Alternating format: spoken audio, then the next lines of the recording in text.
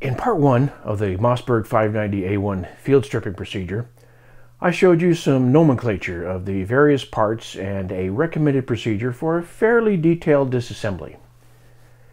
Now that you've taken your shotgun apart and presumably cleaned it up and lubricated it as needed, it's time to put it back together.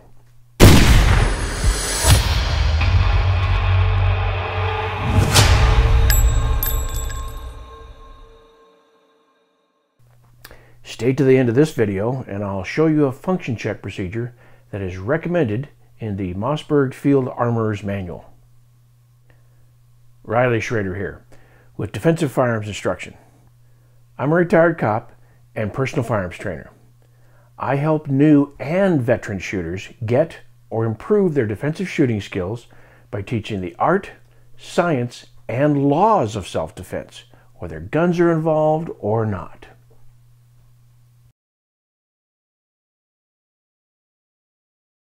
While we've got this disassembled, let's take a look at how this bolt and slide assembly work with each other. So again, here's your bolt. This is the bolt face, and this is the top locking lug of the bolt assembly. And this is the slide, or the slide assembly of the bolt carrier group. Now this locking lug here is going to hook into this locking lug here in this manner, and this is how it would look while it's sitting in the action before the action bars do anything. The action bars are going to fit up into these notches here on either side and pull this bolt slide assembly back to pull the bolt to the rear and remove it from the firing chamber. This is part of the unlocking cycle of operation. Bolt slide, bolt assembly. You'll notice on the Mossberg there are two extractors which help to ensure the positive extraction of the fired cartridges.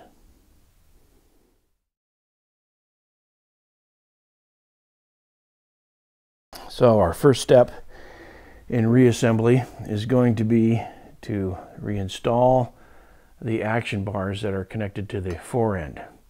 So you're going to do that by placing them on the magazine tube and then begin to slide them to the rear. Now notice that these action bars are pointed down at a pretty significant angle, and that's as designed. And also notice that they are spring-loaded. When I release them, they fall back into place. So what you have to do is pull these up as you're sliding them into the grooves in the action themselves, and make sure that they're pushed up all the way so they slide into the proper groove. Now you can reinstall your elevator, making sure that you pinch these to the rear, and also make sure that the safety is in this rearward position. Pinch these, line them up into the alignment holes on either side, and reinstall your elevator into the action like that. Double check to make sure that it rotates freely. Next step is going to be to install the bolt.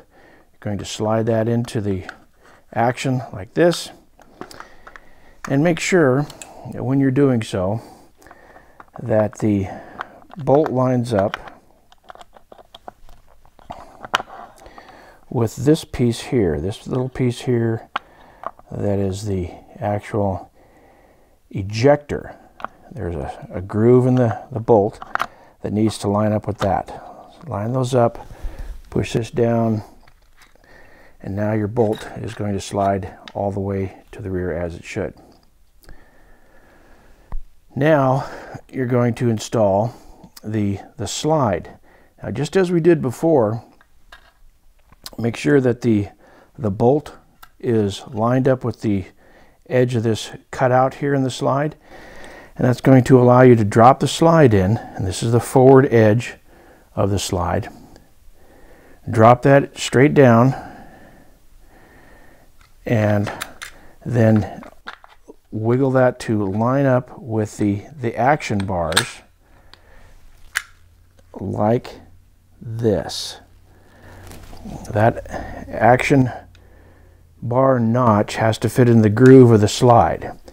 Also, the locking lug of the slide has to engage into the locking lug of the bolt. Make sure that this remains aligned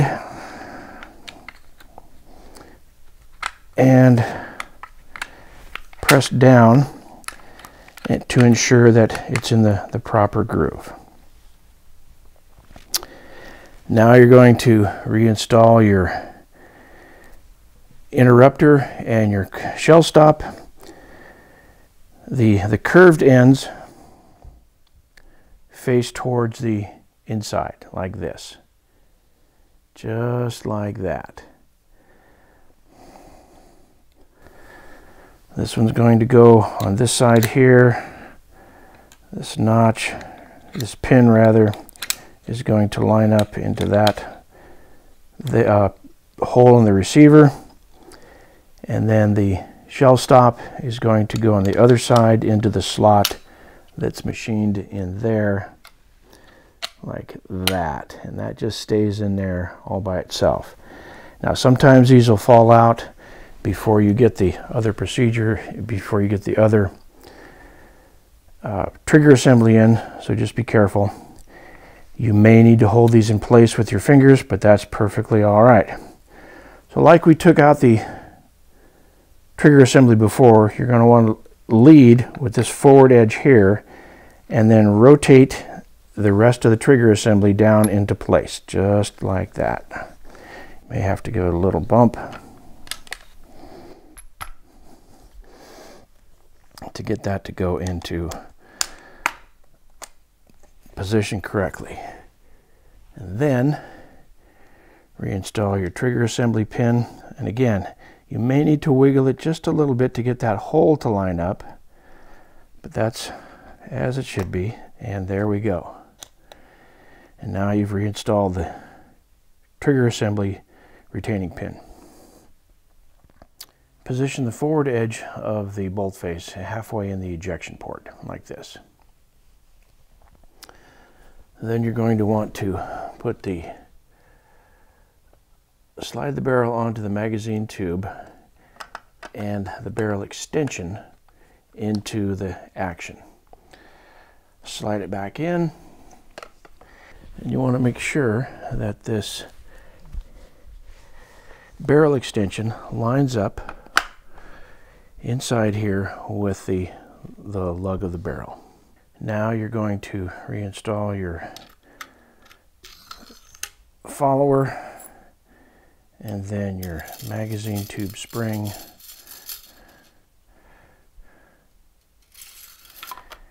and screw on the magazine end cap or the barrel extension.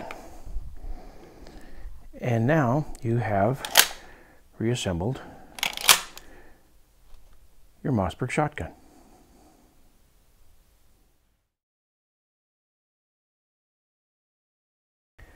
Let's talk about that function check that I mentioned earlier.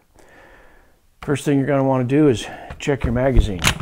Make sure that that's empty. Visually and physically check that, and then you're going to do the same visually and physically check the chamber to make sure that it's empty.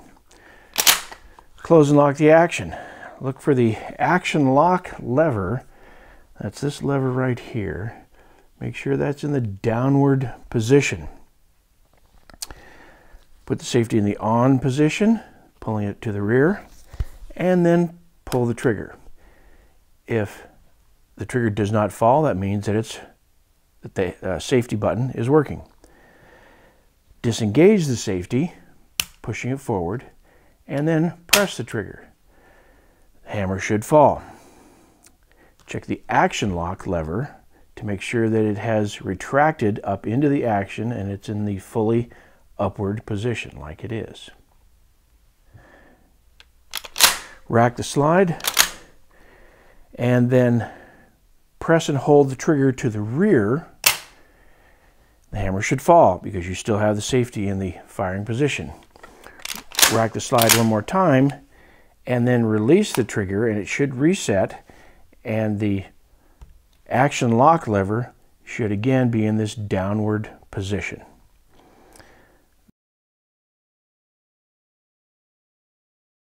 That's your basic function check. Now, to go one step further, you're going to want to conduct a cycle of operation check. You do this with 2 dummy cartridges. No gunpowder, no primers in these dummies. Put safety in the on position and load 2 dummies into the magazine. Depress the action lock lever, rack the slide, and the first shell should land onto the elevator.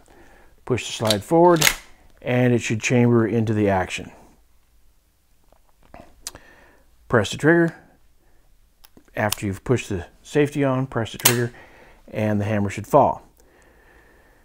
Put the slide to the rear and that first dummy should eject. The second one should fall onto the elevator. Press the slide forward again and it should chamber the second dummy cartridge. Depress the action lock lever, that's this lever down here, and open the action fully and the second cartridge should eject. Now you've done a cycle of operation check as well as a basic function check. So there's your procedures for field stripping, reassembly, and function checking your Mossberg 590A1.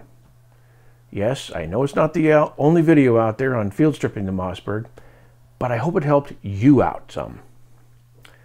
Please let me know in the comments if you liked it or hated it and how you think I might improve it. If you're in the Southern California area and would like to be mentored in the art, science, and laws of self-defense, send me an email through my website. The link is in the description.